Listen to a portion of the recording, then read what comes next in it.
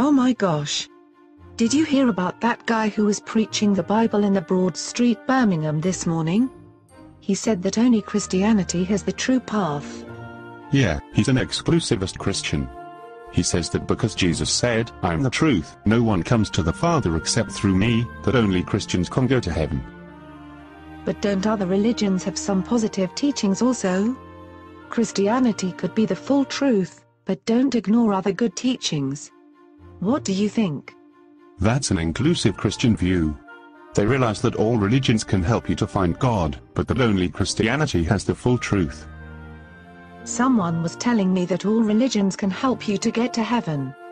Oh, I am so confused. That is the pluralist view. Well done. Huh? I don't get it.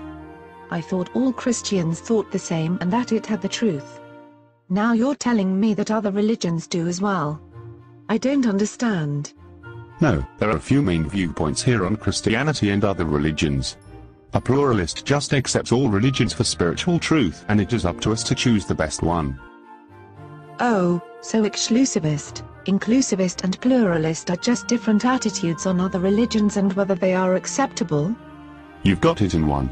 Well done.